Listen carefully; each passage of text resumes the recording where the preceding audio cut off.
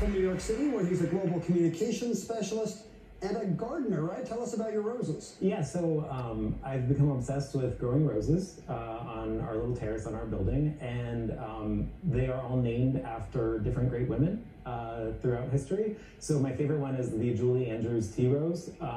She's very beautiful. She's practically perfect in every way. Oh, that's great. Do the roses have something to do with the famous woman they're named after? They evoke some of their spirit, I think. We like to think. Yeah, you know it when you see it. It's that kind of thing. Got it. Chris Lindsay from Carmel, California, is an attorney who once planned an unusual anniversary trip.